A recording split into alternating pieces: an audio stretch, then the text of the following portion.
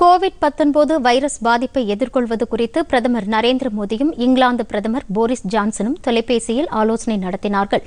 அப்போது உலக வெப்பமயமாதலின் எதிரொலியாக புதுப்பிக்கத்தக்க ஆற்றலின் உற்பத்தியை அதிகரிக்க இந்தியா எடுத்து வரும் நடவடிக்கையை போரிஸ் ஜான்சன் பாராட்டினார்.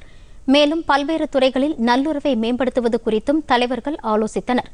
உலக நாடுகளை அச்சுறுத்தி வரும் கோவிட்-19 வைரஸ் பாதிப்பை எதிர்கொள்வது குறித்து அவர்கள் முக்கியமானதாக விவாதித்தனர்.